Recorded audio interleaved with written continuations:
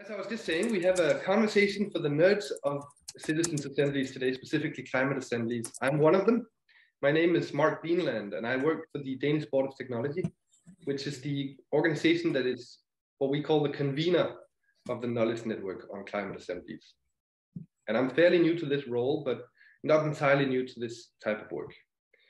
But today, my job is to be your host and to guide you through what is going to hopefully be a very interesting conversation. We have some really good people with us.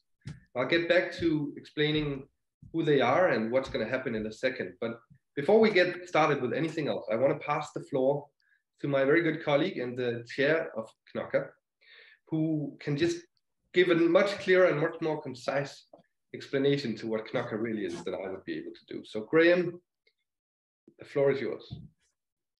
Thanks so much, Mark, and hello everybody. It's been a while since we've had a call, so this is great. It's great to see people. I think most of the people on this call know, but just in case you're not aware, the Knowledge Network on Climate Assemblies is funded by the European Climate Foundation. We have 4 main aims, which are to understand what's going on in the world at the moment of climate assemblies, to create good practice for impact, to actually try and shape the future of climate assemblies, and to do this through a process of co-creation with other members of the network. Most of you will know that we're kind of famous for our learning calls, where we've been looking at particular climate assemblies, but which in many ways fulfills our first ambition of trying to understand what's out there, but also started to raise issues of good practice. And I think in the next few months, what we really want to do is to dive in on particular aspects of climate assembly practice. That won't mean we give up on learning calls. We're going to do a learning call on Austria, on Spain and Luxembourg in the next few months. But we really want to jump into some of the really knotty issues of climate assemblies. And the one that we've chosen to look at today is on governance. I'd like to thank everybody who's put this event together, and I will hand you back to Mark, and I'm really looking forward to participating with you in trying to understand the pros and cons of different ways of thinking about governance, and whether or not we can come up with some guidance to those people who are taking this first step in trying to organize an assembly. So once again, thank you very much, and over to you, Mark. Thank you, Graham. That's my cue for trying to share my screen now. Hopefully, if this goes well, you will see me sharing a PowerPoint presentation. Now, it's what I might call the shortest PowerPoint presentation ever. It's really just a few slides, but it's to make sure that you have a good sense of what we're about to do. So we're gonna try to keep you here till about 5:30. With a bit of luck, we'll get much wiser in the time ahead of us on how you can govern a climate assembly. And we'll do so with some really experienced people who've been on this first wave of working with climate assemblies. Now, we will invite all of you to be a part of this conversation. So you can warm up your own thoughts on what you might have to contribute, because as we go through this, it'll go from one-way communication and become more and more gradually become more and more of a conversation among all of us. The first point will be introducing Jane Carrick, who has done a bit of a study on which governance models has been used in the first series of climate assemblies. So Jane will talk us through some of her findings. That'll lead us into a panel discussion where we're very lucky to have someone from 4 specific national climate assemblies present with us today. So I'll introduce who they are, but I can already now say that we have people from the Danish Climate Assembly, the UK Climate Assembly, Scottish Climate Assembly, and the French Climate Assembly. So we have some quite interesting perspectives that we're going to dig into. And it's the idea that when we've had a panel discussion with them, we open up the discussion for all of us.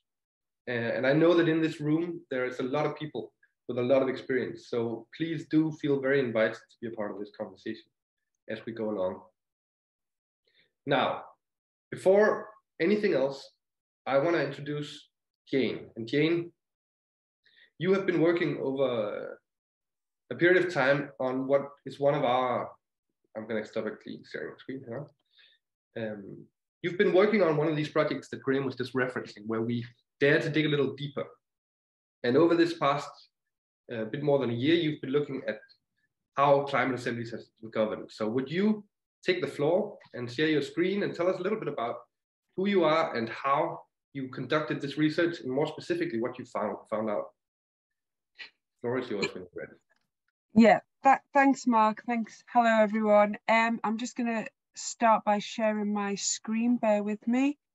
Okay, hi, everyone. My name's Jane Carrick, as Mark introduced me. I've been working with Knoca for nearly a year now, but this is sort of nearly the end of my time with the group. So, and it's the last kind of big task that I've got to do. So it's really nice to share that with you all. As Mark said, I've been doing a review of the governance around climate assemblies, the first 8 national climate assemblies, and I'm sharing that with you today. Hopefully you see the second slide. We started this review from a position that the legitimacy of mini publics partly depend on stakeholders in the public having confidence and trust in how decisions are made about their design and implementation. But we found that there's been little research on how the governance has actually been set up around climate assemblies specifically. To tackle this, we've reviewed the 8 of the first national climate assemblies to identify the different ways governance has been structured to date and the pros and cons of the different approaches. We completed a desk review of each assembly and interviewed 1 key informant from each. These key informants represented a range of perspectives, including a chair, secretariat, people from delivery organisations and commissioners, etc. However, we do recognise that there's a limitation, in interviewing 1 key informant from each assembly. The review revealed that there have been broadly 3 approaches to structuring governance for national climate assemblies. The first is that external practitioners or delivery organisations were appointed to design and deliver the assembly. The second type was that a secretariat was appointed that comprised of seconded civil servants. And the third type was that a multi-stakeholder group was appointed to take the lead on governance.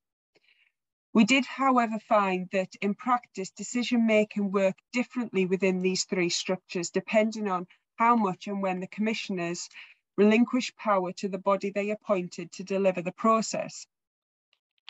I will now describe these 3 approaches and describe the variations within the types with a brief description of the 8 assemblies. I'll start with those assemblies that appointed external practitioners. Decision-making varied within this category, as I say, depending on the extent the commissioners retained control. For Climate Assembly UK, the commissioners retained an active control in decision-making during the process.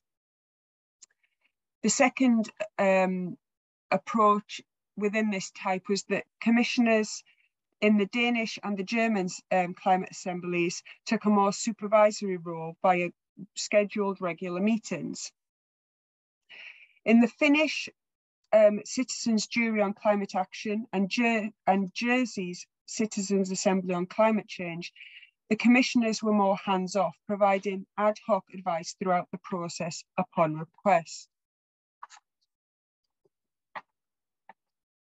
The next few slides show diagrams of the governance structures. This is partly to avoid you being overwhelmed by text-based slides. However, I recognise these diagrams do appear complex. They serve to illustrate the relative, I think that they do serve to illustrate the relative complexity of governance between the assemblies.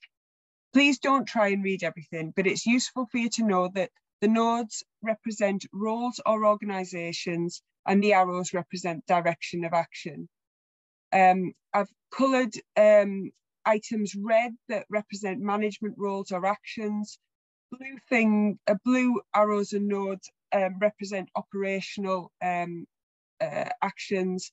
Green support roles and actions, and yellow represents reviewing and monitoring. So in terms of governance, the red nodes and arrows indicate where decision-making responsibility sat. So for Climate Assembly UK, you can see that decision-making was concentrated with two organisations, the External Delivery Organisation Involve and the Commissioners, the 6 Parliamentary Select Committees. The Commissioners of Climate Assembly UK remained actively involved in the decision-making through the process via parliamentary officials. We found that decision-making was iterative. Parliamentary officials provided a specification to Involve, which then developed the proposals, which in turn were checked by the parliamentary officials, who then could request changes and so on. The process was supported by 4 expert leads, an advisory group of stakeholders, and an academic group of climate change experts. The delivery organisation and expert leads worked collaboratively to make day-to-day decisions during the Assembly's operation.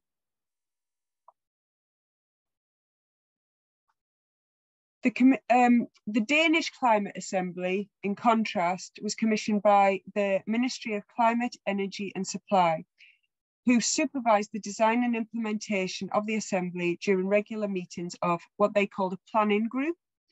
This planning group comprised a representative from the Danish Board of Technology, who won the procurement to design and run the Climate Assembly, a lead civil servant from the ministry, and 5 Assembly members. DBT produced the concept document that set out the governance structure. The planning group was supported by an expert panel of 6 academic experts on climate change and an expert in citizen participation.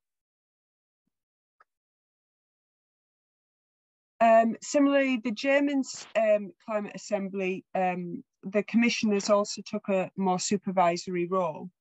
The commissioners were a civil society organisation, BBK. I'm not very good at German, so I'm not going to attempt to spell that out, but BBK appointed 3 delivery agencies to organise and run the Assembly. The delivery organisations undertook the day-to-day decision-making, but BBK supervised the process via weekly meetings called the Coordination Circle. The Coordination Circle included the 3 agencies that organised and run the Assembly and the a scientific advisory board. Governance was collaborative, but with defined roles, which were formalised by BBK early in the process. Okay, just come into the type where the commissioners were a little bit more hands-off and took more of a sort of consultative role. The first is the Finnish climate jury, which was initiated by researchers from the University of Turku and commissioned by the Ministry of the Environment. The commissioners took a more hands-off approach than the previous cases, and they appointed the researchers from the university to design and implement the jury. The scope was set in collaboration between the organisers and the ministry, but the design and implementation was very much led by the organisers, and the ministry officials provided ad hoc advice and support via regular meetings. Jersey's Climate Assembly was commissioned by Jersey's government via civil servants from the government's Sustainability and Foresight team within the Department of Strategic Policy and Planning and Performance.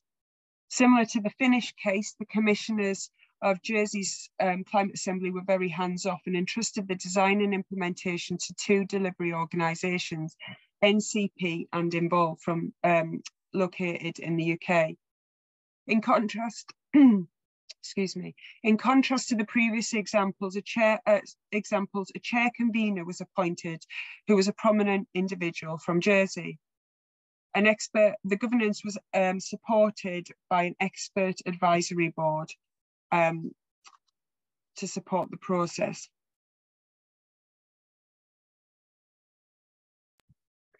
The next 2 assemblies were the type that where the commissioners appointed a secretariat to lead on the governance. The first is the Irish Citizens Assembly, which was the first, it was actually the Irish, the Irish Citizens Assembly that considered climate change as one of a series of 5 topics in 2017, and it occurred well before the other cases that we're talking about today.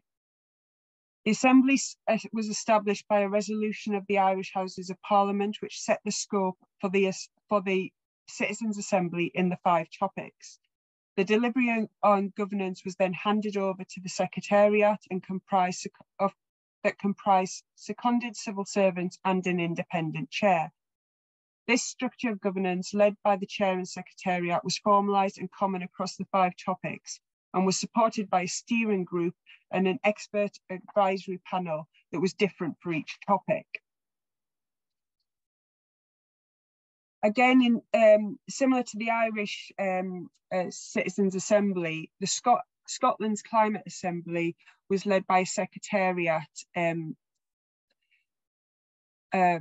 comprising seconded civil servants and experts in citizens' assemblies to implement the process.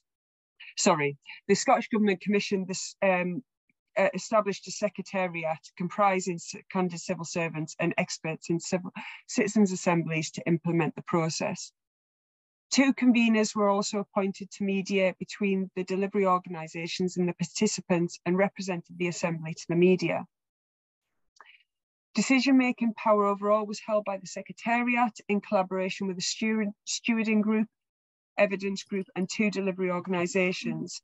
However, it seems that the roles and responsibilities were not fully formalised.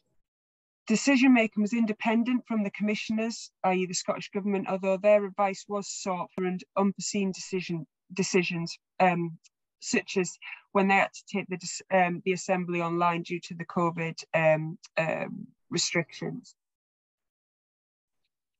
And finally, for the French Citizens Convention on Climate, this is quite different. Governance was quite different to the other cases, in that a multi-stakeholder group comprising 15 stakeholders was set up to create a governance committee, and these 15 stakeholders had diverse political views and interests. This governance committee retained decision-making control throughout the process. The committee, during the actual operation of the convention, the committee was joined by 2 assembly members at each of their meetings.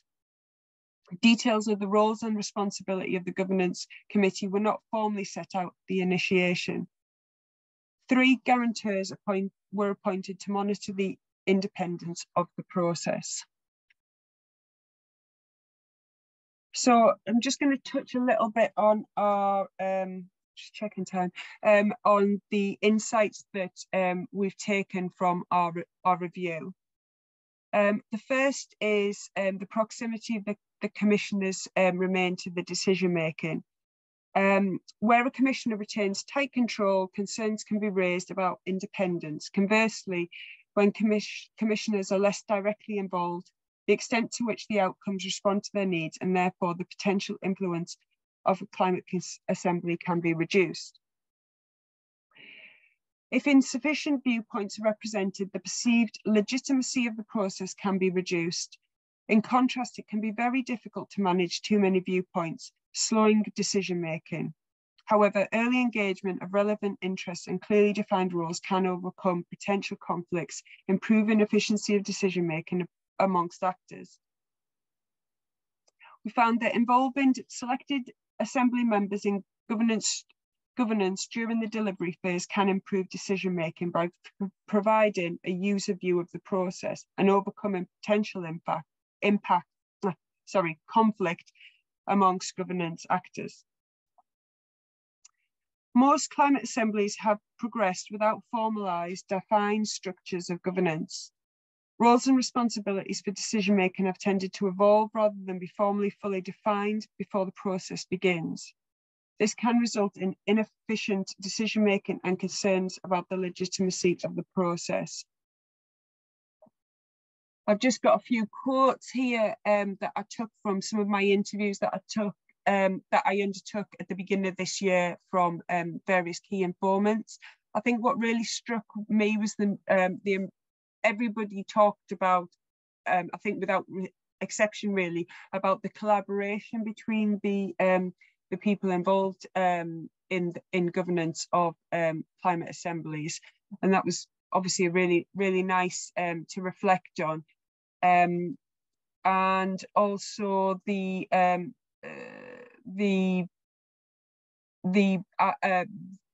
sort of the uniqueness, I guess, in the Irish example, where they obviously had the structure set up across the five topics. So it was quite the key informant described it as a well-oiled machine by the time it got to climate change, which I thought was quite a nice quote there. So I'll just finish on some recommendations that we came up with from the review. We felt, first of all, that the design and delivery team and major stakeholders should be brought in early to the governance arrangements to allow meaningful input to the design and operation of an assembly.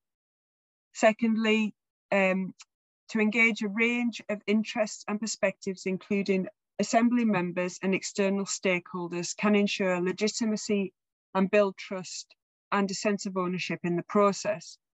Bringing actors who are sceptical or unsure about the process into governance arrangements will help generally increase their support and advocacy for the process, as well as bringing in their knowledge and expertise. As recommended by the OECD in their publication at the end of last year, formalising roles and responsibilities reduces the potential for conflict and enhances transparency. To date, the governance of many climate assemblies has been informal, evolving throughout the process, despite contracts being implemented for the appointment of external practitioners in several cases. This success of the process has relied on the goodwill and professionalism of actors involved, but the informality of generates a high risk of potential conflict in the future. Regular formal meetings between the commissioners, delivery organisations and governance actors can help ensure the Assembly meets the Commissioner's needs and encourages its buy-in to the process. For example, the Danish Planning Group and the German Coordination Circle. Governance arrangements that give commissioning body or seconded civil servants significant decision-making power may ensure that the Assembly is more responsive to policy needs, but may also generate concerns about the independence of the process. I think I'm all right for time. I'll hand back to Mark now. Thank you very much, Jane. So this is a lot of information in a short time. So just first of all, to bring to your attention that you can look at what Jane has produced by clicking on the link that Graham shared a minute ago. So for those who haven't already done this and want to have it open next to you or want to have a closer look afterwards, you're very welcome to do so.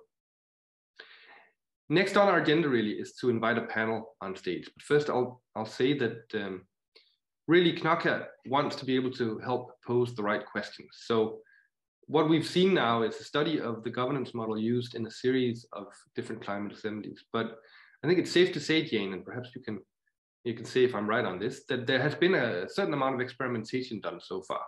So to put it slightly differently, there is as of yet no fixed model for how to do governance in the best way. And I think what you've seen in Jane's presentation so far is that there are pros and cons to some of the different models. Now, our hope is that very interesting. Iago, I'm just going to mute you, but welcome. Our hope is, I just had the pleasure of seeing Iago a few days ago, so it's good to see you on this call too. I'll get my line of thinking back. I'm about to introduce our panel who will hopefully be able to share some very specific experiences from within some of these governance bodies. So this is what's so unique and so special about having this opportunity. We actually get to discuss now with some of the people who have actual hands-on experiences what the pros and cons have been of these different governance models. So before I invite them on stage, I'm just going to share my screen again.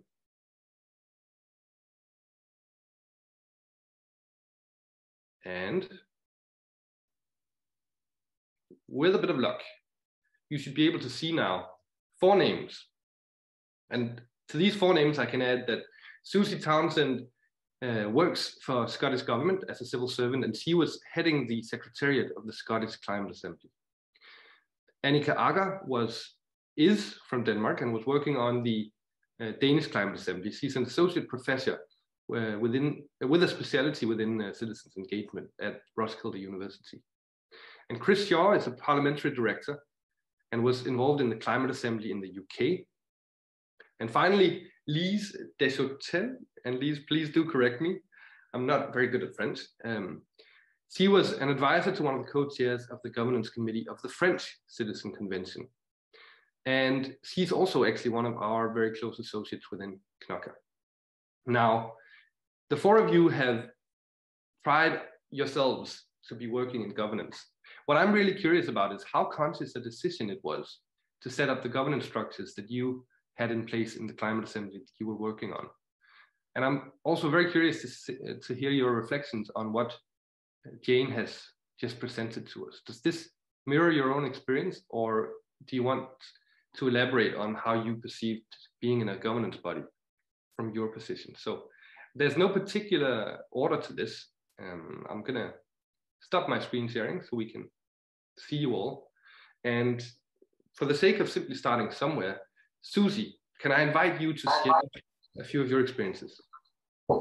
Yeah, thank you very much indeed for that. And thank you, Jane, for sharing that assessment. I thought it was really kind of interesting insight into what had perhaps happened. And firstly, I guess sitting from the inside, it didn't feel quite as structured as you kind of helpfully laid out in the diagram.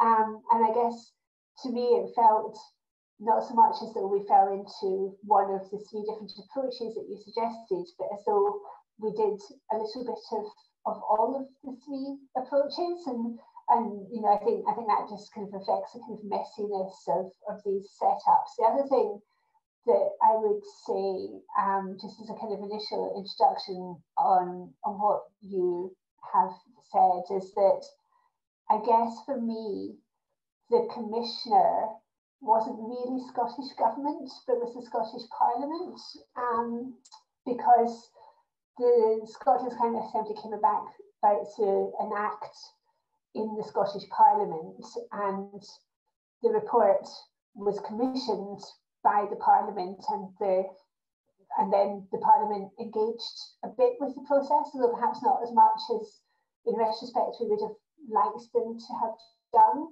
And so the Scottish Government had clearly an important role, and many of us in the Secretariat came out of Scottish Government, and Scottish Government funded the process.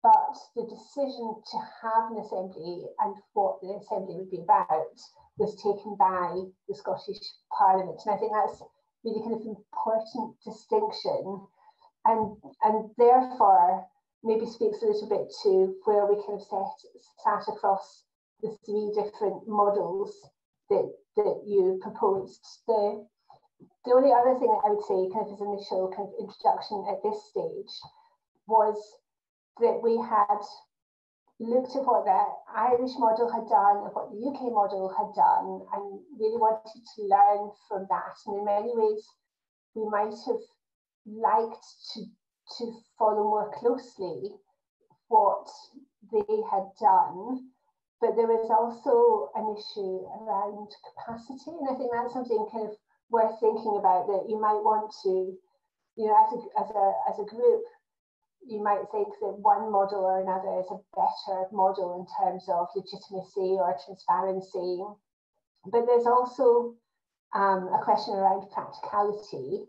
And certainly our experience was that at the time we were setting up the assembly, there were quite a lot of other assemblies being set up, that there was a resource constraint, both in terms of the practitioners, so in our case, involved in the Democratic Society who did a lot of the design for us, but also the experts. And I think it'd be interesting to hear what Chris says about the UK model, but I think our initial assumption had been that we would be much closer to the UK model in terms of the way we used our climate experts, our scientific experts. But what we heard from the people that we wanted to work with was that they didn't have the amount of time which they would have needed to do if they had behaved in the way which I think they did for Climate Assembly UK. And therefore, in some ways, what the Secretariat did was we seeped into areas that there wasn't capacity from anybody else to do, and therefore then took on responsibility which perhaps we hadn't intended to have at the outset, and perhaps which wasn't as clearly transparent as I think in retrospect it would have been good for it to be. But the reason for that was a kind of lack of capacity and a desire to kind of get things done. And so I think, when thinking about what is a perfect or a good model, it's also worth just thinking about but what's achievable and what's practical given the kind of constraints that are happening. I'll probably kind of leave my initial thoughts for the time being at that, but just to say, I thought it was a really kind of interesting way of looking at the way all the different assemblies were constructed, and I think the only thing I would say is it suggests more kind of foresight and thought about it than actually happened at the time. It was much more an evolution as we kind of worked through the process. All right, thank you very much, Susie. And you did, Susie, just mention Chris. So Chris Shaw from the UK Climate Assembly. I think it might make sense to move on to you and to have a few reflections on how you perceived your own process. And I'm curious as well to ask you, how conscious was the design of the governance body of the assembly that you were a part of? Thank you, Mark, and hello, everyone. Good to see some of you again.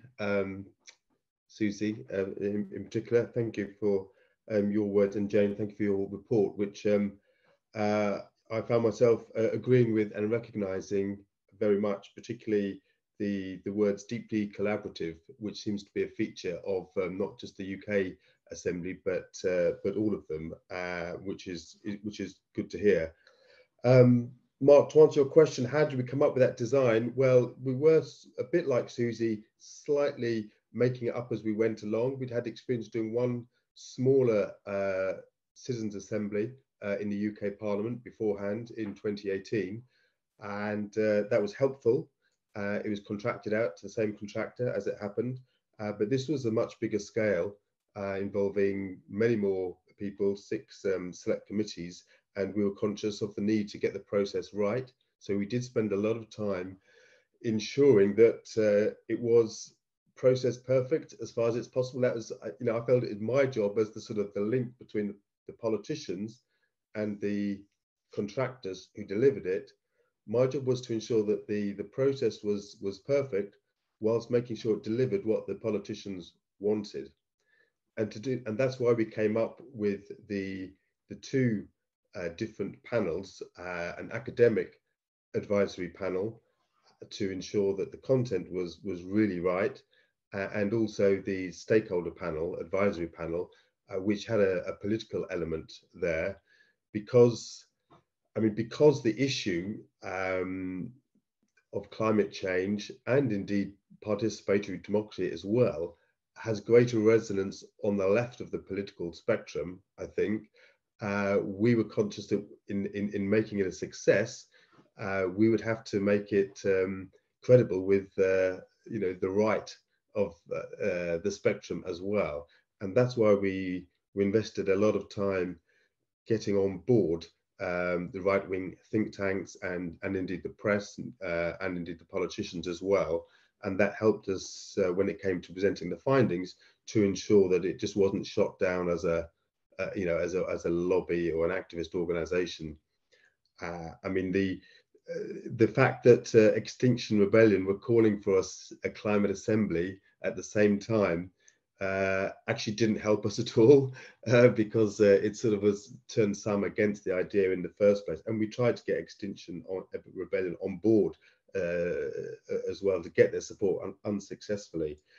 So we did give a lot of thought to getting the structures right to preserve the independence of the process, and so that was one main reflection.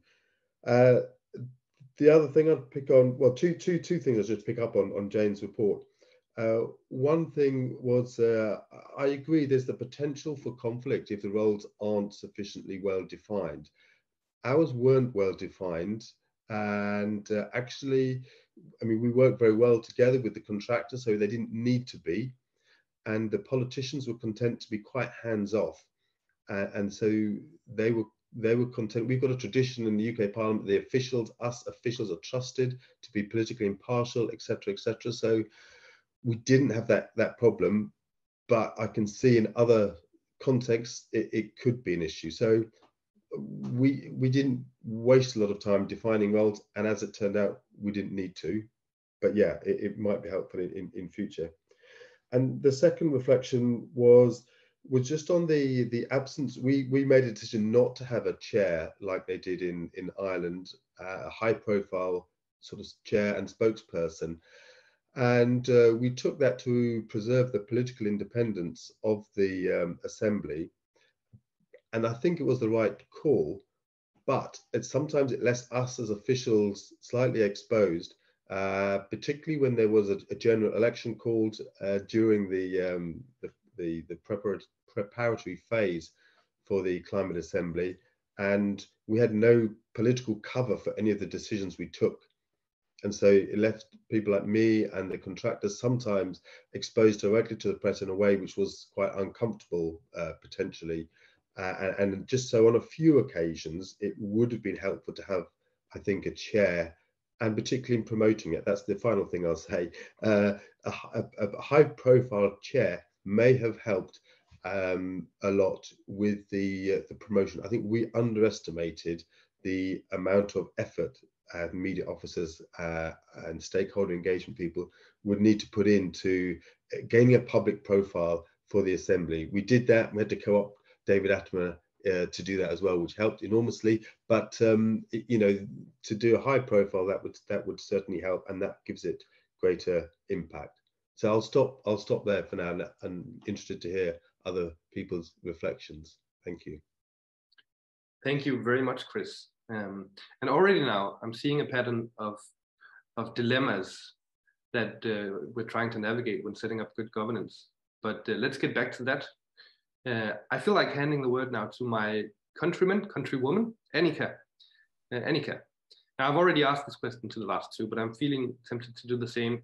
I know that for this particular Climate Assembly, actually, my own organization was involved, but nonetheless, would you put a few words to how conscious of a decision it was to set up the governance structure?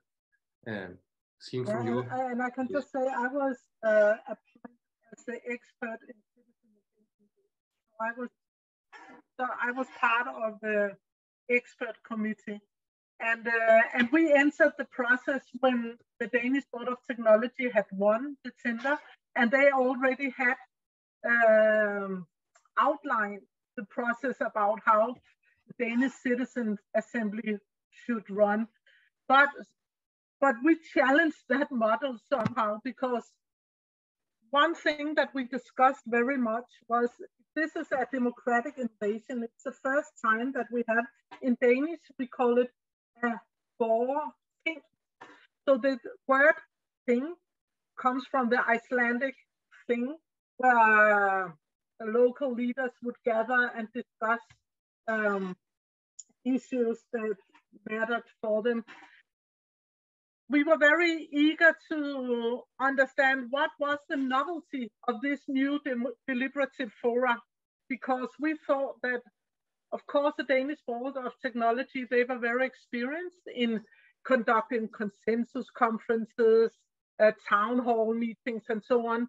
But playing with the words of thing, what did that imply to us? So we talked quite a lot about that, where in the media there was some critics whether the process was outlined too tight or too narrow to a political agenda, and also this that they had to meet a group of the citizens would meet every now and then along the way with the commissioners. That was also criticized in the broad media. And there are pros and cons of that design. So we talk very much about the implications of the design choices that were taken. Is it a good thing or is it a bad thing? Or what are the challenges and what are the forces or potentials of aligning the process very tight to a political process? As we saw in the Irish model, somehow that can be a very good thing, because then you have political commitment and you can use the input from the citizens' assembly. So in a way, that can be a good thing. But if it's too narrow, then you lose the potentials of getting out of the box perspectives from ordinary citizens. So it is really a balance about how should we frame the questions, how should the process be to the commissioning body, should it be close, should it be more at an arm's length, and how should the balance between the mini public in the citizen assembly be in contrast to the maxi public, or as we saw in the French citizen assembly, they also managed somehow to involve the midi publics or the green associations. In Denmark, I thought in a way it was quite impressive how far they got with very few money or a very low budget. So in that way, it was in 2 stages, and the first stage was very tight to a political process. And the critics would claim that the politicians were that engaged in receiving response or commenting on the recommendations. But it depends a bit, as many of the new papers that are being made in the Knoca network, are we perceiving these results, short terms and long terms, from a half full perspective of the glass or half empty? So in that way, I think that we have started a very good process. We have also tested some very good hybrid models of engaging. We got Corona, that was in the beginning a really big challenge for all of the citizen assemblies around Europe. But we also learned that it had actually some really good, it had some potential that's about that it was easier for some groups to attend, even though that you have babies or children or you didn't have to travel that much, but it was also challenging for some of the older generations. So there were again pro and cons. So I think I will stop there. So again, it's every choice, every design choice you take has implication, and and we have to discuss whether these citizens' climate assemblies are mainly in order to legitimate certain policy decisions and to create collective support for tough decisions, or is it rather that we want new perspectives in? Well, if we do so, then we maybe have to play even more with the formats about how we hear expert witnesses and so on. But that's all from me for now. And that's a very good start, Annika. Thank you very much. So, Lise, I'm going to try to attempt to pronounce your last name, Lise de Sautel, because I want to make sure that I'm doing it right. So you can start by correcting me, and then please do share with us the role that you played in the Climate Assembly in France and what you feel of the conversation so far. Thanks, Mark. And let me congratulate you, because most of the time French people do not get my name right, and you did. So not so bad for a Danish man. And I'd like to first maybe thank Jane for the work she's been doing. it's very good work, especially on the side of what the governance of the French Climate Citizens Convention on climate was. And listening to all these presentations and coming back to the question about the conscious choice of a governance model, I'm wondering how much of that choice there is. Of course, you have to deal with constraints, and most of the time for public authorities, this is one of the first questions about money, time, the resources you want to dedicate to the process. Then I think it's the choice is also influenced by the political circumstances that led to the process, who pushed for that, and who ultimately ends up being the public authority saying, okay, we're going to do that process, like the select committees in the UK or the government or parliament in Scotland. So it plays a role. And in France, especially the fact that it was, there are many people in French that claim the fatherhood or the motherhood of this idea of having a climate assembly, but what history has written down for the moment is the fact that it's this joint collective of yellow vests and green activists that jointly push for a citizens' assembly on climate, but also democratic renewal and the costs of living. And they were the one that entered into a political negotiation with the team of the president himself, trying to get an agreement. And the negotiation was also entered by an institution in France that is the Economic, Social and Environmental Council, that we call the CESE or ESSEC. And this tripartite negotiation led to directly the governance of the Citizens Convention. There is a very good article in French, unfortunately for the moment, from Jean-Michel Fournier, who is a researcher, but also was a member of the governance committee. And he really shows how the governance organization of the Citizens Convention is really a result of 4 months negotiations between people that had very different perspectives and goals behind this assembly.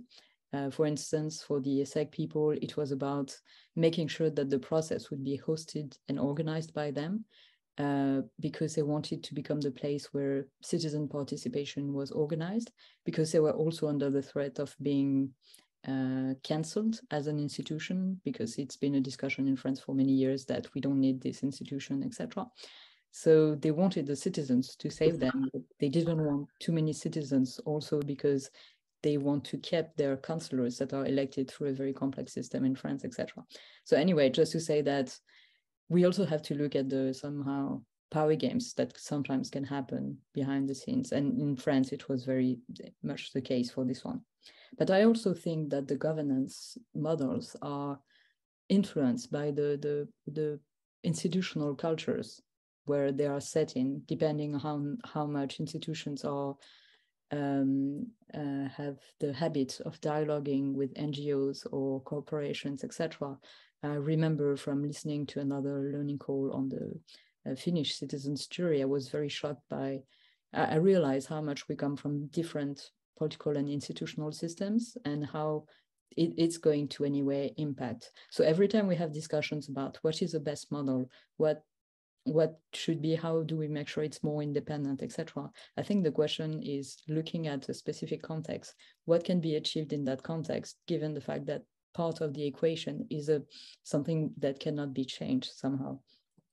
And sorry, I'm being quite long, so that's what I'm going to say on that part. And for France, yes, it was a very a model where power was concentrated. It had it allowed us, for instance, or the fact that it was very heavy to maneuver made every decision we had to take very long to take and sometimes very hard. So we ended up being not ready when the process started, but then being not ready also helped us be more flexible and adapt to the changing circumstances like social strikes or the COVID-19 pandemic. So somehow you can have ups and downs with those systems, but it's true that the model we had with many stakeholders was created to protect the commissioner, so the president, from being accused to take one side, or by saying like he's giving something to the climate activists. He was also giving it to an institution, and we had members in the governance committee. We had one member, for instance, she's a representative for extractive industries, and she was actually the first media target when there were many questions around the first session about why is she on board of that governance committee, due to the fact that she represents those interests.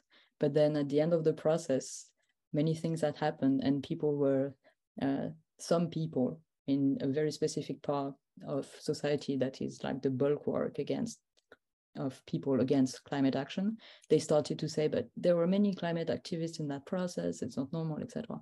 So the story and the image was always a bit spinning or being changed depending on who was talking, but it also helped somehow to protect the process by saying, but those people were around the table.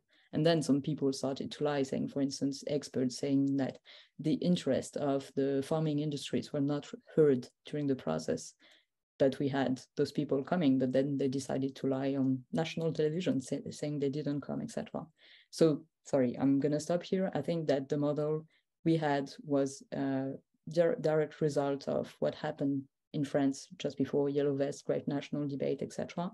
I could not see any other model that could have been developed under those circumstances, but I'm not sure it's the best model yet because it has been under a lot of criticism. Okay, thank you very much, Lise. So we have a lot of complexity to navigate here. I'm sure that for those listening, it might be difficult to fully grasp the complexity or the intricacies of each of these models, but we're going to start now a bit more of a conversation. So I'll invite my colleague Stine to pin all of us on the screen, and we'll kind of open it up now to be a bit more of a conversation between you. And I'll warm up to receiving questions from the rest of you out there as well. So if you're starting to think about interesting questions, you can start jotting them down. But I will try to get you started with a few questions first, because first of all, it seems to me that it has been quite different governance models, and they've always arisen out of a specific context. But I think one very specific, interesting question would be, what would you have done differently, looking back now? And I'm open to this being a bit more of an interactive active conversation. So feel free to raise your hand or bid in and start the conversation if you feel particularly drawn by this question. Yes, Lise, go for it. Sorry, I'm going first because I hate that question, to be honest. No, it's very hard once you've done such a, it feels like, you know, these towers you build, and if you take one piece, everything will tumble down. So it's hard to know how much, if you change one aspect, it's not going to impact others.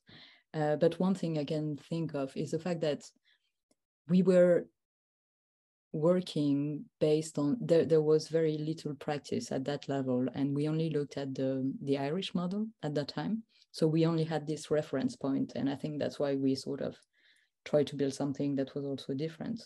But thinking about that, I'm thinking about all the people who are now organizing new climate assemblies, etc., and the very latest ones, the ones that are not around the table here. And I really wonder that people are actually not doing differently from what we've done from those three models so far. Especially I'm thinking the Spanish and Austrian climate assemblies. And I wonder, maybe it's a question back to you and to everyone, but why is that? What does that tell us? And for me, I have a question, like, does it mean that people and organizers want to retain power by keeping very close secretariat? It's not even independent secretariat. It's they want to retain the people organizing the thing in their close circle. So sorry, a question back to everyone, but what do we see happening and what does it tell us? Thanks, Lise. And I saw your hand go up, Chris. Now you have two questions. You can choose which one to address. Oh, I was just thinking about the first one. Sorry, Lise, to focus on it. I'll let someone else take that one. But no, it is a good one to think about. I just need some more time to think about it. The thing that I might have done differently, and I'd be interested in the French experience, actually, of getting assembly members onto the governing committee. That's not something that we did, just because there was quite a clear idea of what we wanted the Assembly to discuss and deliver. But when we got to Birmingham and engaged with the Assembly members, you know, there was a sense that they wanted some agency in the process, and that seemed like a good thing to do to help generate, you know, their support and enthusiasm and give them some responsibility. And so we did provide them some time to address anything else at the end. So, for example, the question that they were asked was how to get to net zero by 2050. A controversial question that we weren't asking them was, should that be 2035 or 2030? And so we left them a bit of space at the end to say, is there anything else? And, you know, to address that question. And that sort of came from the Assembly members, but we didn't have a formal way of including Assembly members in the process. So that's something that I would definitely give more time to consider, and equally I'd be interested to hear other views on how that was done, where it was done, and how it's done successfully, given that you've got 100 Assembly members, and who's representative of the Assembly members. Thank you. Thank you very much, Chris.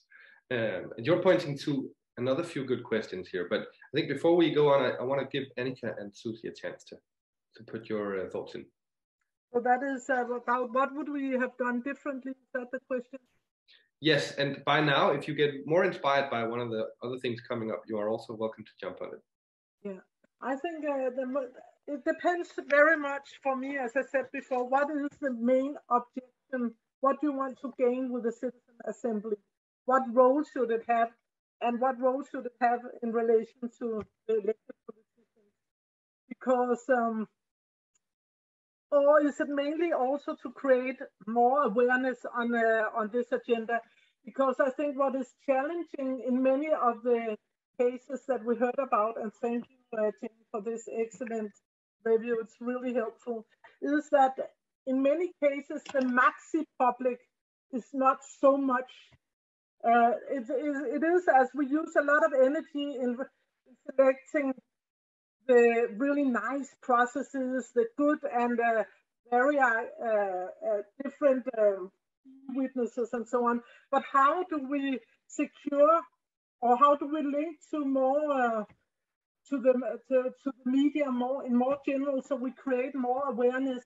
And there, I think actually that there is something interesting to be learned from the French model, and I would love to hear more about that, because they had a more free format or template, so that the members could by themselves arrange discussions, or that green associations or lobby associations could come with proposals about what the assembly should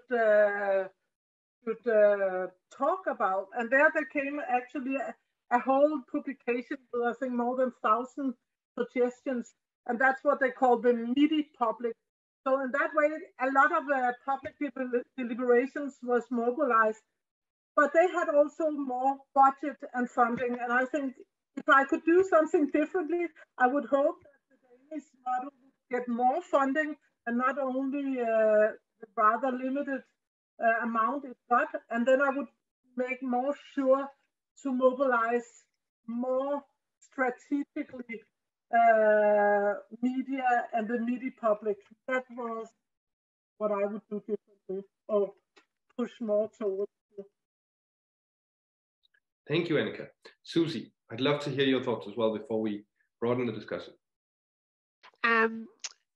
I was really struck by something Annika said in her introductory remarks about whether we're asking for the Assembly to legitimise decisions, or whether we're looking for new perspectives.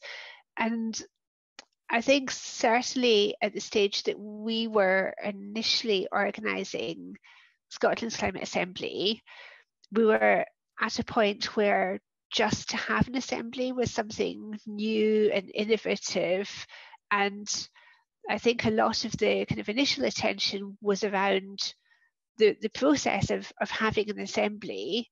And I think what I would do differently now, if I were to be organising an assembly again, would be to be much clearer about what the purpose of the assembly was, in terms of, yes, of course, the idea is to have a representative cross-section of people from Scotland contributing, but what's going to happen to what they do? Are they doing, as Annika suggested, approving or not approving, something which is my sense of what happened, at least with some parts of what happened in Ireland, that it was then going to go forward to a referendum? Or are you genuinely trying to unpack this big issue and trying to get different ideas? And I think having an idea of what's going to happen to the outcome, so we knew from the outset that the outcomes of Scotland's Assembly would go to the Scottish Parliament and that Scottish ministers would be required to respond. And we thought that that was really quite progressive and gave a lot of legitimacy to Scotland's Climate Assembly, and it absolutely did. But I think if I were to have my time again, I would be much clearer about what sort of budget is involved with this, what sort of commitment is there from ministers to implement some or any of the recommendations. How is that process going to be developed? Because I think understanding not what the outcomes are going to be, but the shape of the outcomes and what's going to happen to the outcomes would have had some effect on some of the decisions that we made around the design and the format. And so that's the first thing, is to kind of think about the end point and how we manage the end point. And I think rather belatedly, we appreciated that the Secretariat couldn't finish immediately after the Assembly finished, because there was a whole kind of process of engagement and telling people about it that somebody had to do. But I don't think that was clear. I know it wasn't clear to us at the start. And so understanding the whole kind of arc of the process, I think, really kind of helps understand what sort of structures. So knowing for each different assembly what you're going to do with whatever comes out of it before you start, I think is quite important in terms of structure and design. And then kind of feeding into that, something around what Chris said around how you give the assembly members themselves agency. And I think our assembly members often felt that there was a lot of work to cover, but they didn't really know where they were trying to get to. And sometimes, to be very honest, it was because we weren't entirely sure yet, and we wanted to give them time to be able to influence the direction of travel, that we wanted to hear from the members if they felt that there were things that they particularly wanted to cover, or speakers they wanted to hear from, or issues that they wanted us to include.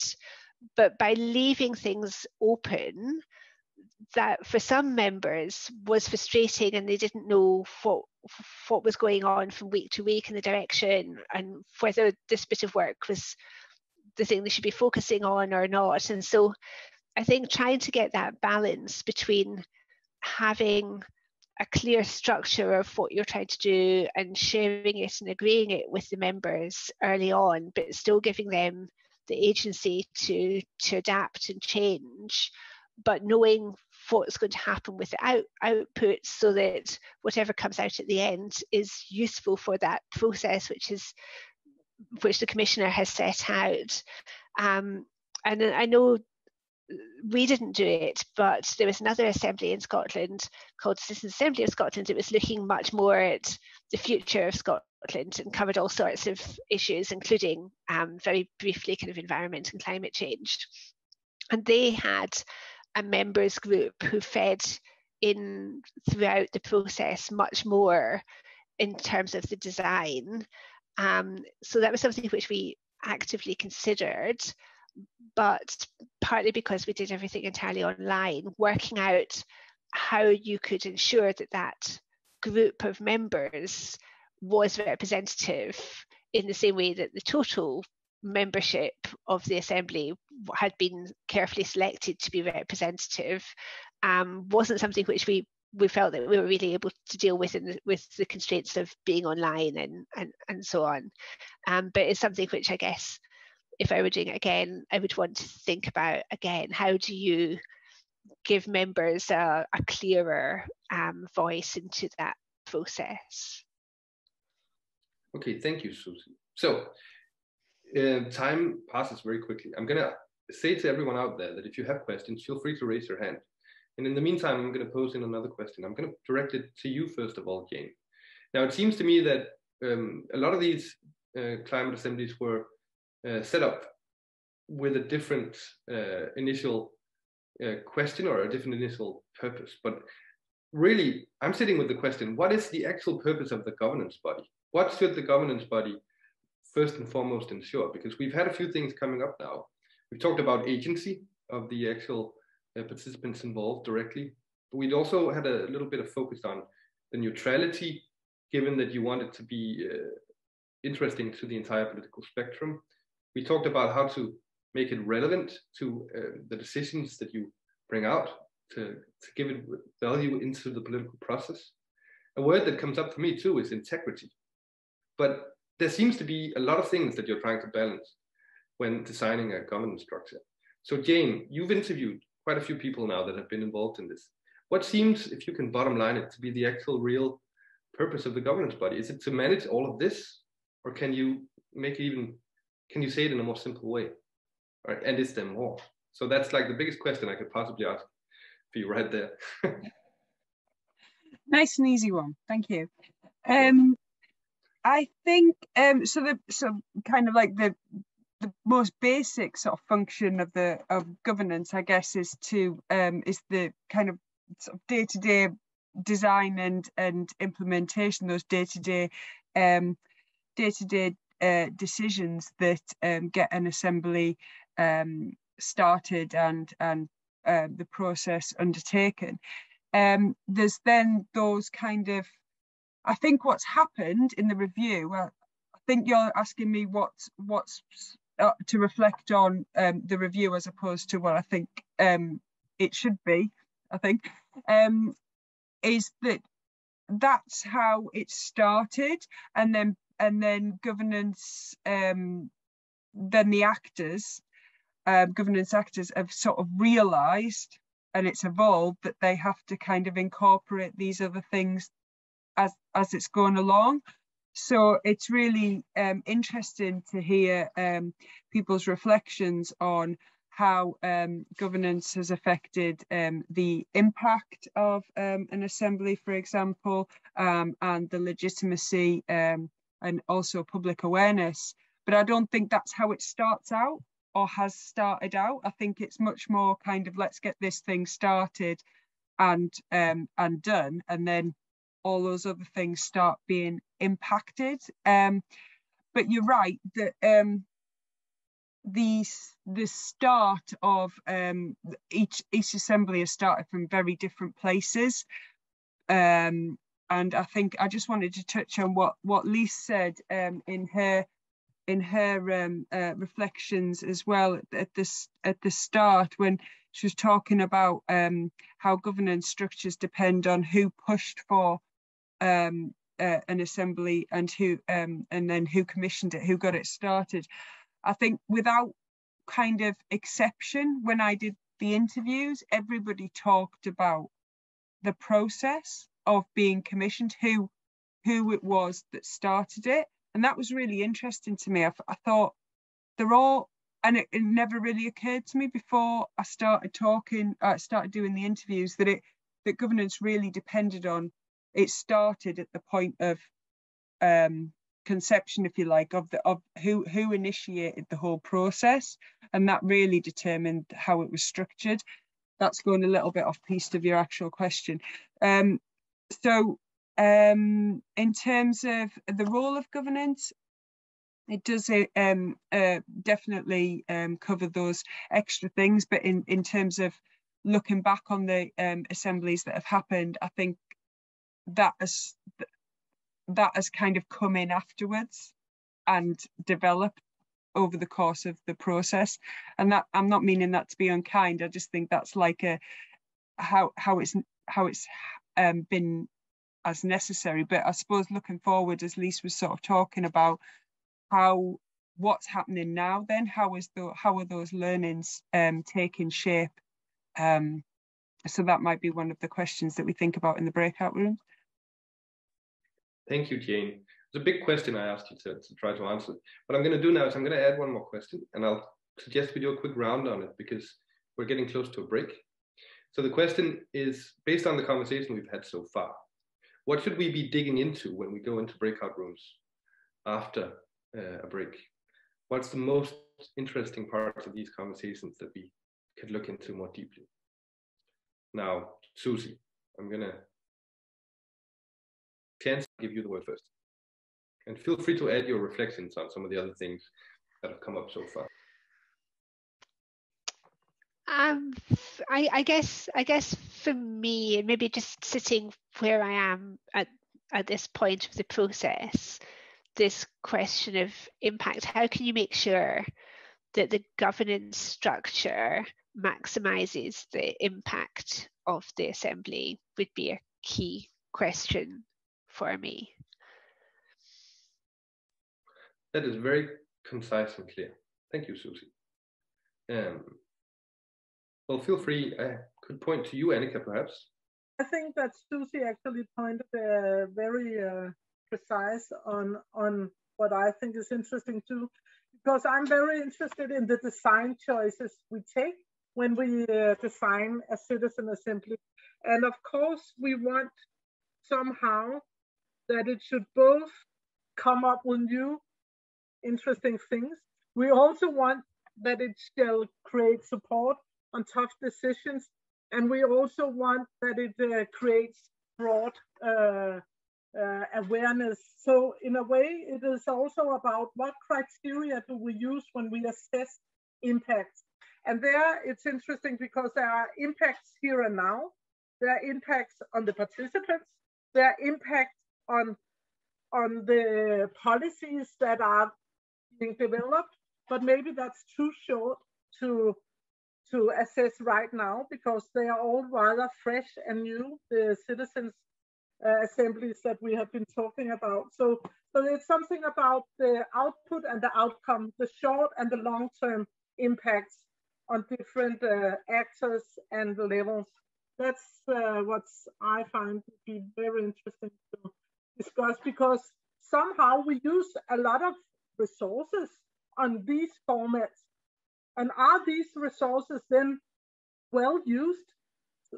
Scarce public money, is that well used in these formats, or should we do something completely else?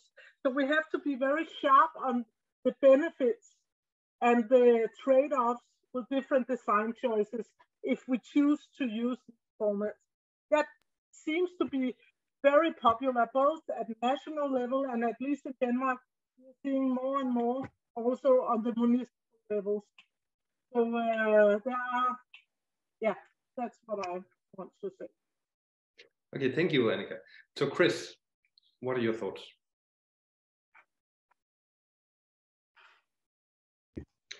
Well, in terms of things to dig into further, I mean, I think the point about the commissioner really dictating to an extent the structures is a good one, and it's that Jane you mentioned, and I guess I didn't really think about it, but I guess it's obvious, I suppose, on reflection, that the commissioner must have a strong influence there,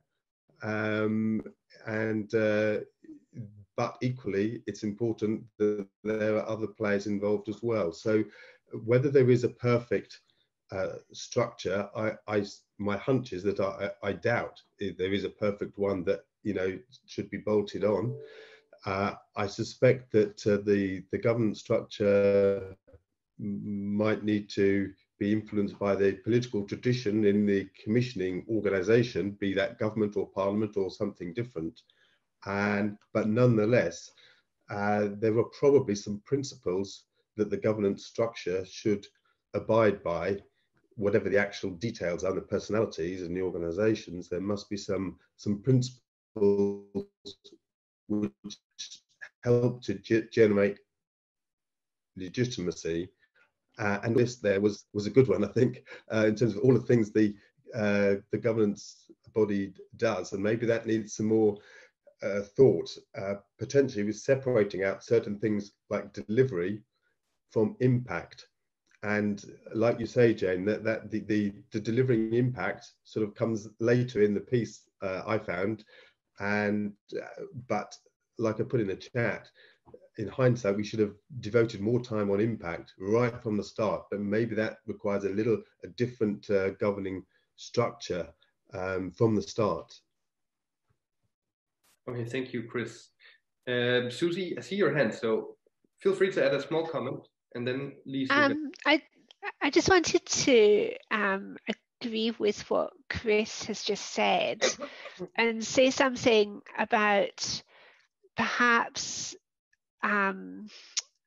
cutting assemblies a bit of slack to have maximum impact. That I guess there's a bit of a risk that as we kind of get more involved in it ourselves and become a bit more kind of enthusiastic, and that we are become very focused on, is this the best way, or could we have done it differently, and I think there's a risk, and I think it slightly happened with Scotland's Climate Assembly, that even before the Assembly started, we had some criticism that for some reason that there was, it was Extinction Rebellion who said that they didn't think that the process was being run properly before we had even got going, and having got themselves into quite a technical place of saying that they didn't think that there was some aspect of it being done as well or in the way that they would have liked,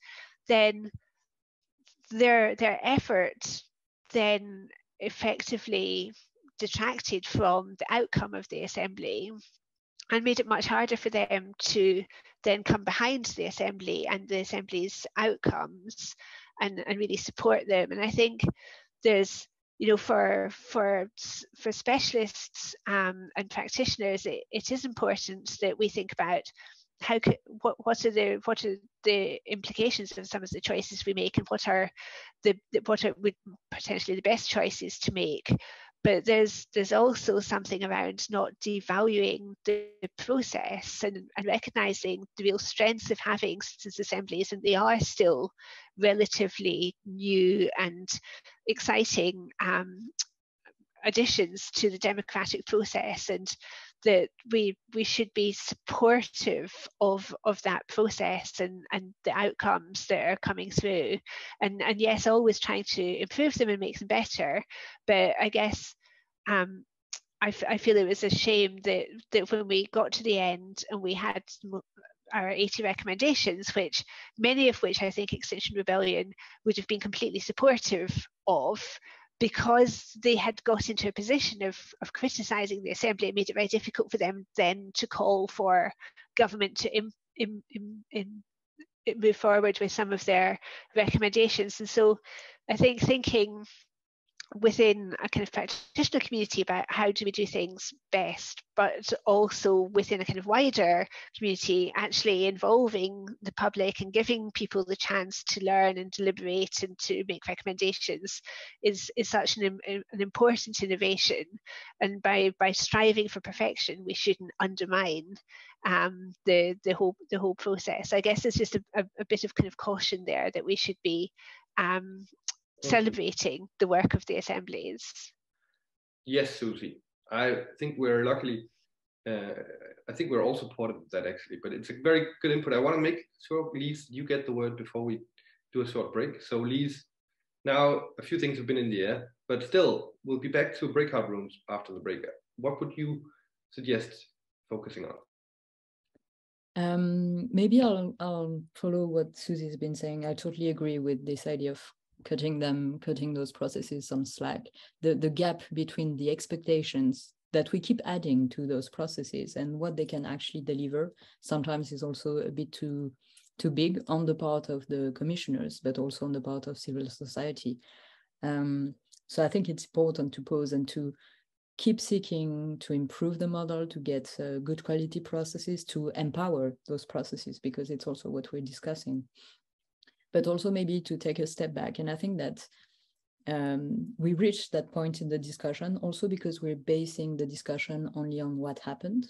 And that's also the limits of the work we're doing with Knoca at the moment. It's the fact that we're focusing on past processes, and that the latest processes have been somehow replicating the oldest one. So my suggestion for the discussion maybe would be to try to open up a bit our minds and consider what kind of governance innovations could be developed, not only within those processes, but a bit bigger. We see that now the discussion about climate assemblies is also moving about institutionalization, or how to make those processes more permanent. There are also other people considering we should not engage in that way, but maybe look for hybridization of those models with other processes where we can get the maxi public involved, etc. So I would maybe try to go in that direction, where in the breaking rooms, we could maybe have a discussion about with ideas and stuff that we could come up with. So personally, I would be very interested in hearing what people think could help improve and develop maybe new model and new practices. Okay, thank you. Thank you, everyone. I mean, this was a short round so far. We have designed it so that after a break, we'll come back, dig into some questions in breakout rooms to engage the wider audience, and then come together at the end to share some of the reflections on what we've heard. So this is a way of broadening the conversation and continuing the conversation after a break. So it's not over, but what is over now is the first round of the panel. So thank you, everyone. You deserve a break. I suggest we come back at 16:35 and jump right in, and we'll find a way to summarize some of the things you just said and add it as headlines for some breakout rooms. So see you all in 9 minutes, and thank you. We are recording this last session, so that'll be added to the first part of our recording. But we have 24 minutes to hear a little bit about what happened in the different breakout rooms and share some wisdom, hopefully. I want to add a question into this mix now as we go through the rooms, which is basically, what advice can we take forward to people who are looking into setting up a climate assembly? So, of course, first of all, now you feel free to share what you've talked about, but I want everyone to have that question in the back of their head. So I'll suggest we go from room to room. We didn't ask you to pick someone to be a spokesperson, so this is going to be self-organized. But I was going to say room number 1. Stine, what is room number 1? Criteria for impact. Okay, so is there someone from the room that talked about criteria for impact, who's willing to summarize some of your findings? It was the room with Annick and Jane, for example. Yeah, I can do it, and then you, Walter and Jane, you must supplement me, and the young woman from Sweden also. We talked about when these processes, well, we talked about a lot of things, and one of the things we talked about that didn't have to do with criteria of impact, but a little bit anyway, was that if we use these democratic innovations on a municipal level, how can we then secure that the governance of the citizen assembly is designed in a way so it reach maximum impact, and so that it is viewed as a legitimate process. And there we talked about this Irish example where they have some guarantors for the process that was a retired judge. So who could it be at a local level? What would be the criteria for selecting a person that could somehow stand as chair for the process? That was one thing. the other thing was that we were also a bit inspired by the Irish model that had more money and so on. But for this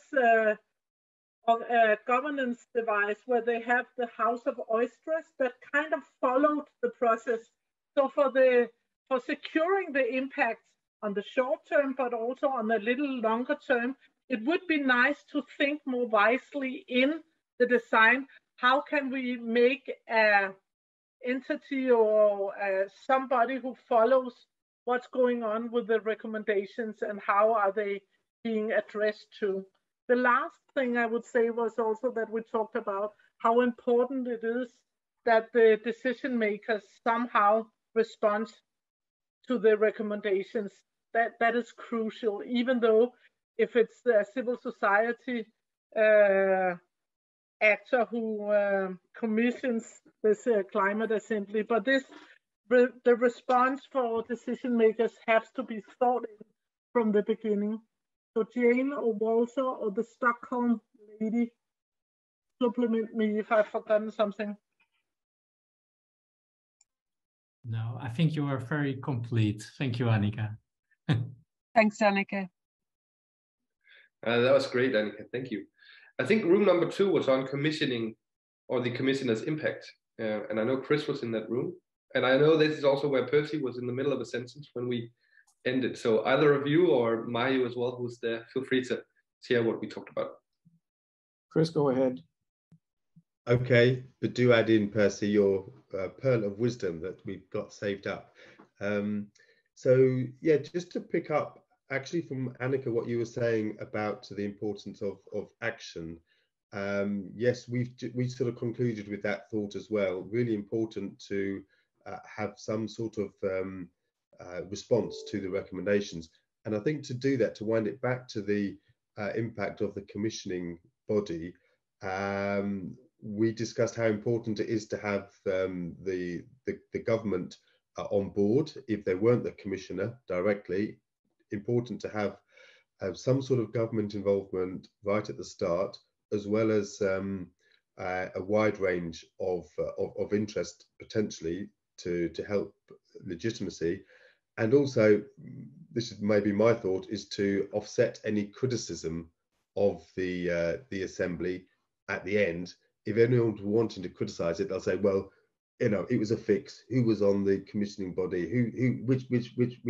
Which people were involved? You know, that was the bit that we had to get right. So it was a really broad section. So we protected it against that sort of criticism. Then we talked about the media and how important it is to get the media involved, you know, at the start, and not that they should be involved on the governing body, but there should be some way of the governing body engaging with the media, you know, from the start and right through and at the end. But then finally, and this Mark was saying this, that even with a government input, it was hard to get politicians involved, genuinely engaged, and that was really key to a successful process. And we discussed various ways via the media to engage politicians, but that was seen as key to success and a difficult thing to achieve. I don't think we answered it necessarily, but that's where we finished up, I think, unless there was anything else I've missed.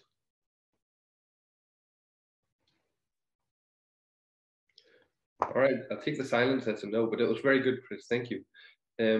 Just a thought, while I remember to say it, for those of you who are interested, there's a lot of interesting questions and answers actually in the chat as well that happened throughout our conversation today. So for anyone interested in just peering through the chat, feel free to do that too. But having said that, I think the third group was on principles for legitimacy. Can someone take us through what you talked about?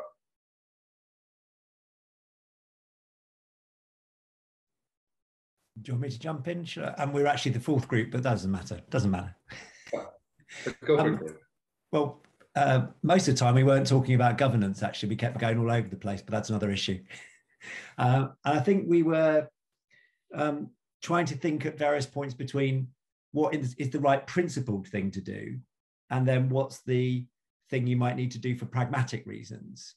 And we're thinking, for example, independence is a really important value, but many of the assemblies are really very closely tied to government. And so that raises questions about independence, but there's a value for being close to government as well, or there can be. So it's really quite difficult to get that balance right. Again, diversity of people on governing bodies is a really good thing in terms of bringing in different views, but also to get buy-in, which someone else was talking about in an earlier group. And then there was a lot of discussion around the importance of having citizens as part of governance. Again, not just because it was the right thing to do, but also because of the value that they bring a different type of perspective. And I think there was a lot of, and then we talked about all sorts of other things as well, but I think those were the sorts of things that we went backwards and forwards on. That kind of, what does it really mean to be independent? What is it, and how do we achieve that? So I think that's where we were. Anyone want to throw in anything else?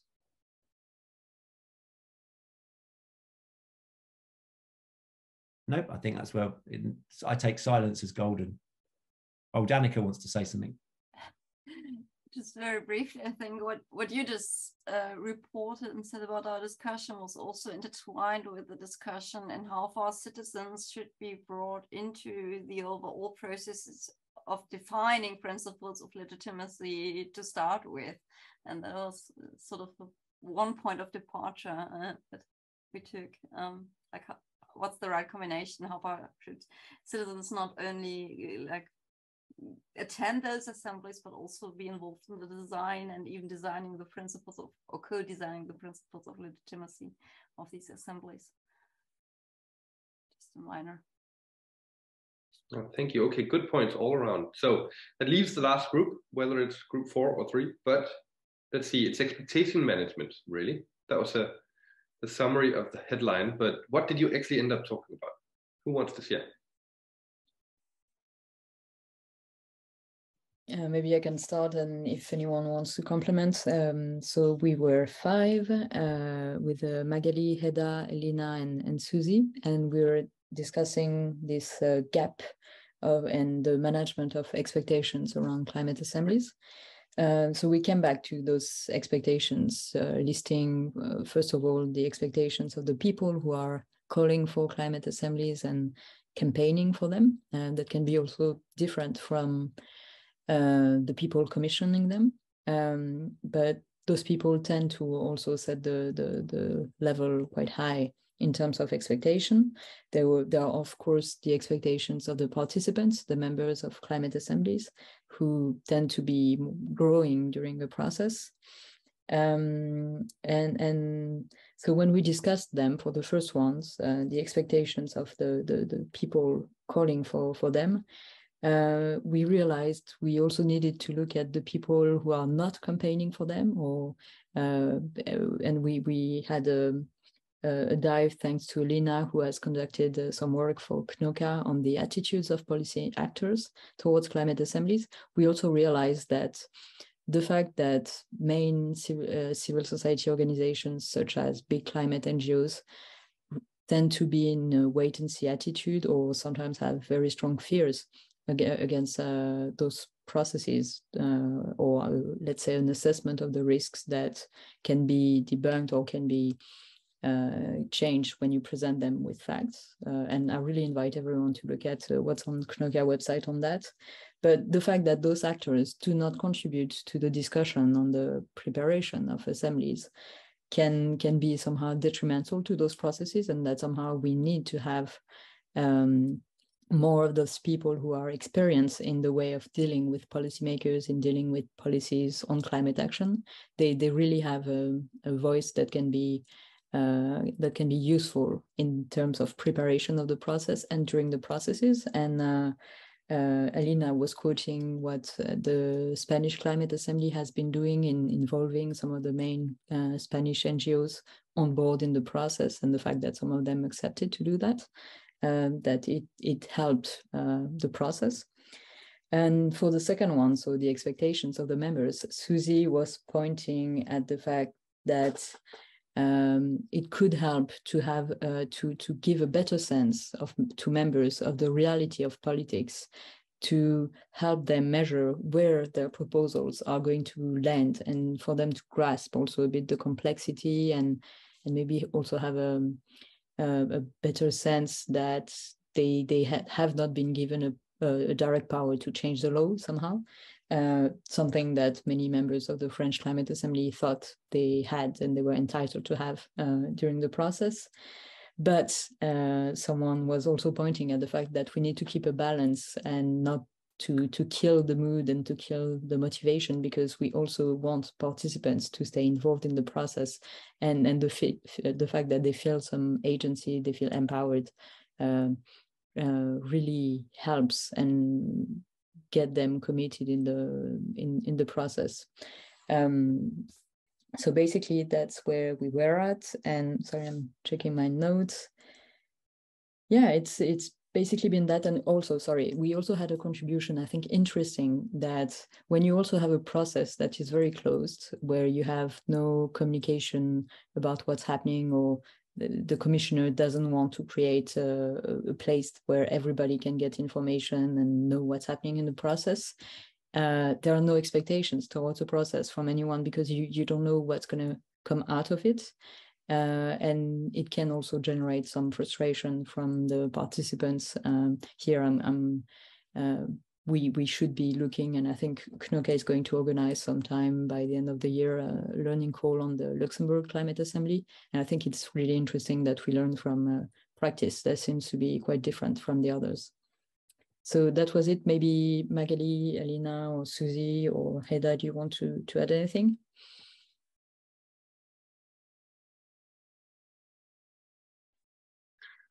Okay, so another bit of golden silence. I saw some hands, some thumbs go up, so I think you covered it very well, Lise.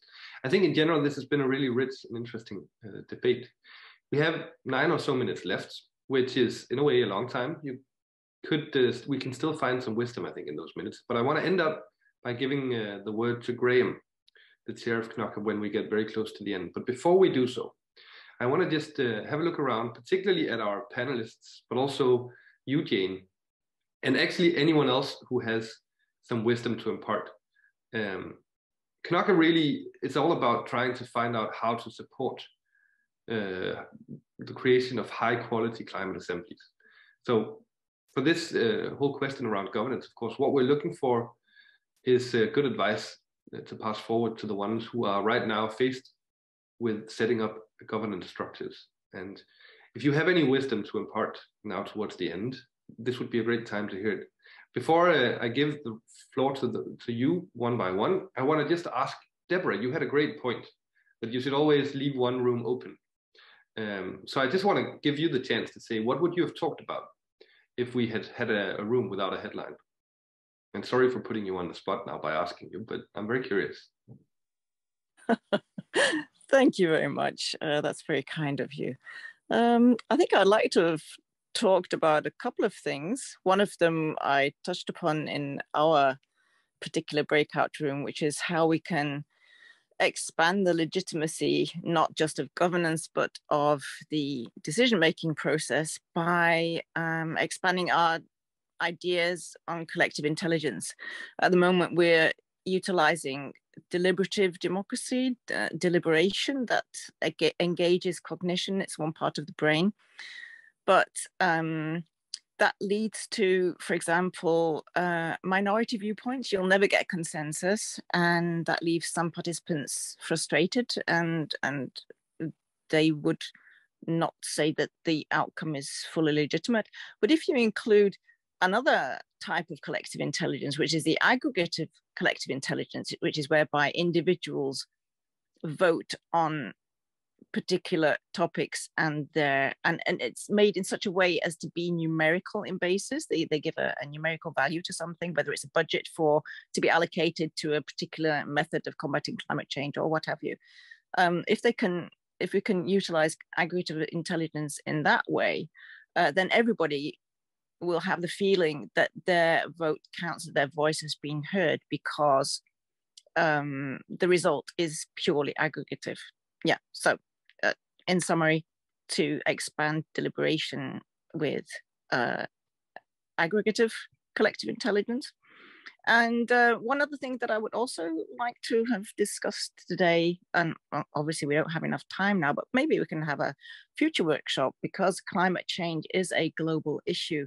I'd like us to look to the future of climate governance in terms of global citizens' assemblies. There's already been one, which I was intensely involved with, had a lot of problems, especially ethical problems of governance, as some of you will already know. Yeah, a lot of work to be done there. I would love to talk about that with you at some future point. Yeah, that's me. Thanks. That's great input, Deborah. And actually, this is a good chance and opportunity to say to everyone listening that if you do have good ideas for future workshops, don't hesitate to reach out to us. So I'm going to do a marketing move here and say you can reach us on info.knoca.eu. And we would actually really like to hear any and all good ideas for future workshops. But having said that now, we're going into the very last few minutes. So do any of our panelists, or do you, Jane, have some final thoughts on what we've been talking about today? Yeah, I can just jump in before the panelists. Thanks, Mark. I was really struck during the whole event, really, with and especially in the breakout rooms, with how governance obviously just affects everything else, and we got a little bit distracted again as well, Graham. In our breakout room, we're talking about how about the scope in a climate assembly and how governance affects that, and I do want to take this opportunity, in the spirit of giving good advice, to direct people to the Knoca website, where we do have some really good briefings on impact and framing of climate change, and other aspects of putting together a climate assembly. So I'll do that little bit of marketing as well. The other thing that I did, which kind of surprised me about what came out of this discussion, was the value of having a chair or a figurehead of some sort, and how that could perhaps give have an impact on raising publicity, and also monitoring and reporting on the response to recommendations as well. And I think that's something that hadn't really included in the review as strongly, and perhaps I'm going to reflect on that as well, that value of having a chair. But what I would say is, from the interviews I had, is that it is important to engage that sort of person quite early on in the process. And sorry, I don't want to take up too much time, so I'll hand on to any of the other panel members. Thanks, Jane. And I'll ask you as a challenge to the rest of you, like a 30-second summary of the most important things to say now. Whoever's first, go for it. I'll go first if you like. Just briefly, I think the process of citizens' assembly as part of representative democracy is still being established in the UK, certainly, and I think more broadly. So it's vital that we don't collectively do anything to damage the concept. And there are many ways of doing governance. I think only we obsess about it. The press, politicians, by and large, don't care. Many ways of doing it. It's not going to be the focus. But having said that, you don't get any credit for doing it well, but it is possible to get discredit for doing it badly. In one particular case, if an assembly was seen to have a very bad process with a biased outcome, that could really do damage to the concept as a whole. And that's what we should be trying to avoid. Thank you. Great point, Chris.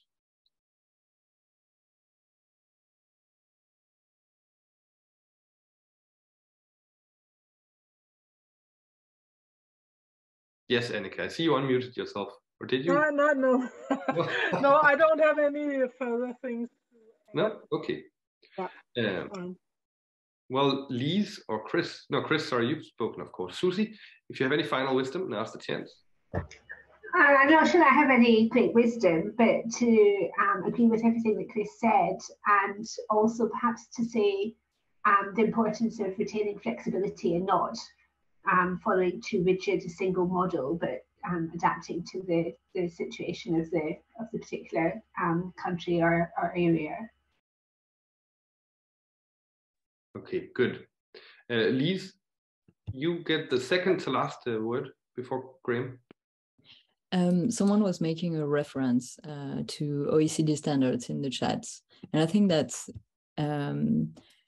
they are indeed useful. They are setting up some principles, but they remain general principles. And most of the time, I feel it's very important that we make sure civil society organizations, and as many as possible, try to contribute ahead to the governance in saying what their red lines can be or what they feel is important, not only in terms of designing how the process should be run, but also what the process should focus on, because it's the other question that will impact or will make the process relevant or not, is trying to get better remits, to have processes that focus on something a bit more focused or narrow than just the climate crisis.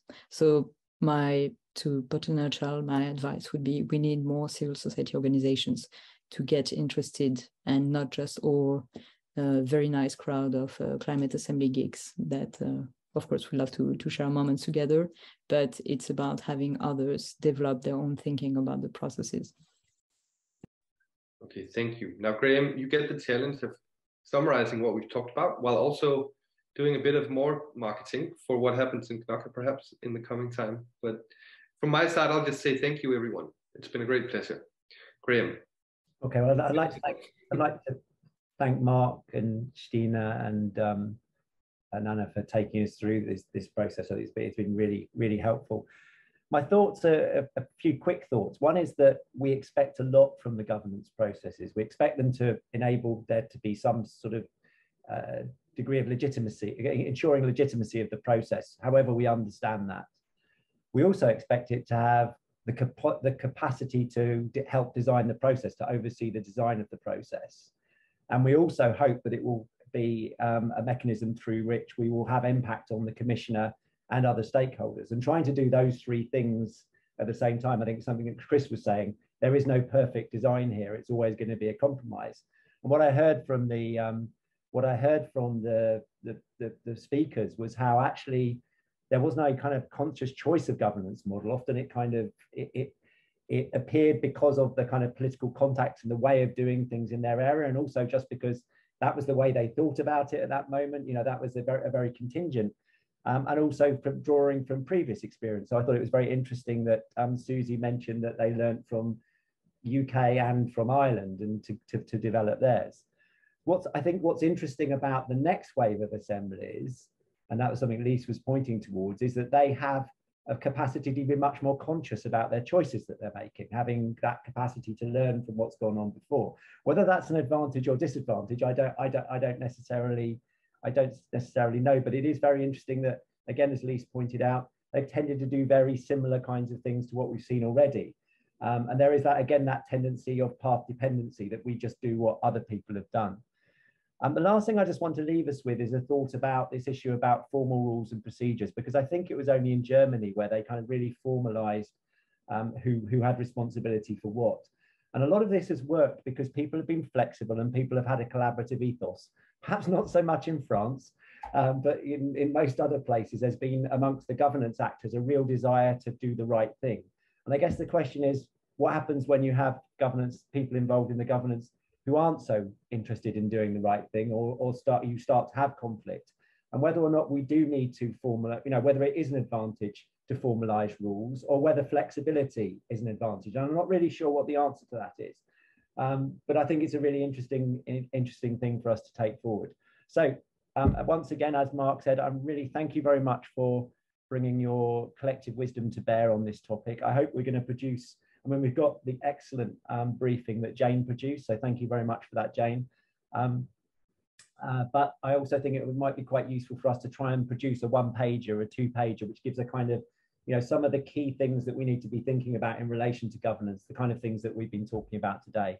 So once again, I really appreciate your engagement with Knoca.